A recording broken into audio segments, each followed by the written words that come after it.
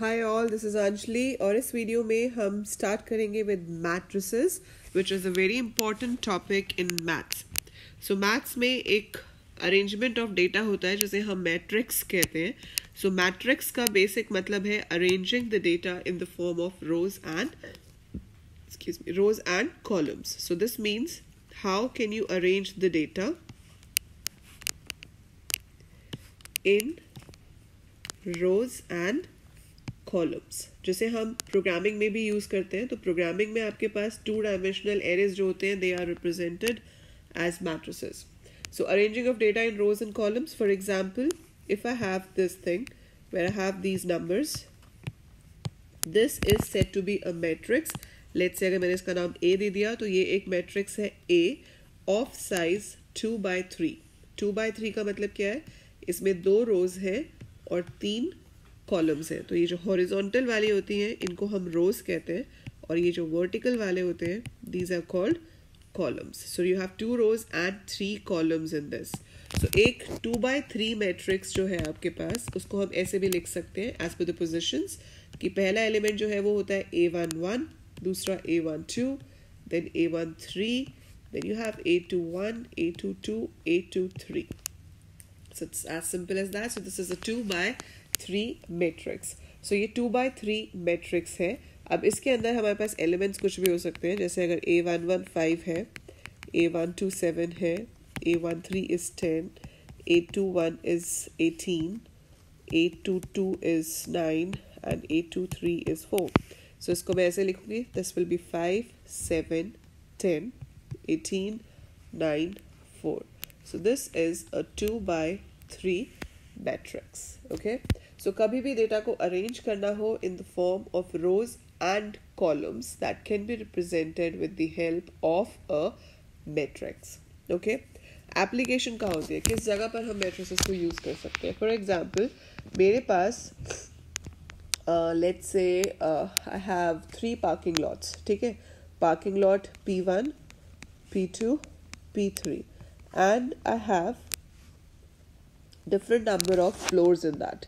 So floor 1, floor 2, floor 3, तीनों में 3-3 floors हैं. मुझे बताना है पार्किंग लॉट 1 और फ्लोर 1 पे कितनी कार्स हैं. पार्किंग लॉट 1 में फ्लोर 2 पे कितनी कार्स हैं. पार्किंग 1 फ्लोर 3 पे कितनी कार्स हैं.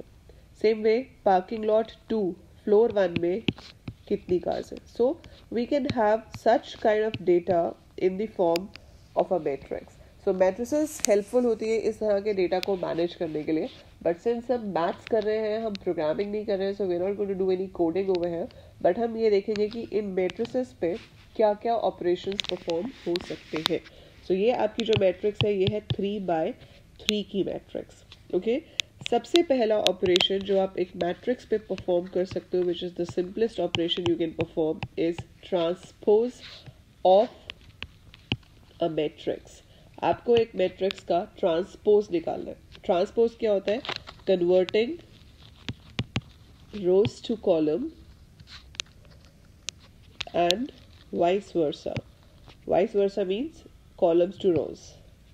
Converting rose two columns and columns two rows. सो अगर मेरे पास एक मैट्रिक्स जो है वो 2/3 साइज की है, लाइक ए है आपके पास which is 2 8 9 3 4 6. So this is a 2/3 matrix. तो ए ट्रांसपोज कैसे आएगा? A transpose will be a 3/2 matrix.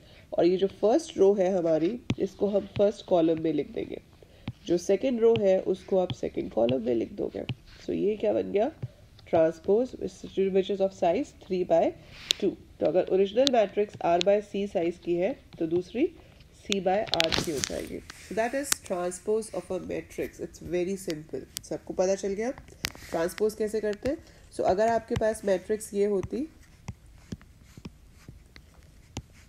let's say I have these elements. This is, what is the size of the matrix? It is 3/4. और अगर मुझे इसका transpose निकालना है तो वो क्या हो जाएगा? 4/3. तो आपके पास फर्स्ट कॉलम में वो सारे एलिमेंट्स आ जाएंगे जो फर्स्ट रो में है, देन सेकंड में ये वाले, थर्ड में ये वाले. सो ये जो बना ये है 4/3. That means transpose of the matrix. So that is very simple thing, transpose of a matrix. I hope आपको सिर्फ इतना समझ आया होगा इस वीडियो से कि एक मैट्रिक्स क्या होती है और उसका ट्रांसपोज कैसे निकालते हैं. If you have understood this, I'm writing a few matrices here. आप उसका ट्रांसपोज लिख के दिखाओगे in the comment section. Okay, so let's see who all have actually understood the concept of matrices and how we get the transpose of the matrix.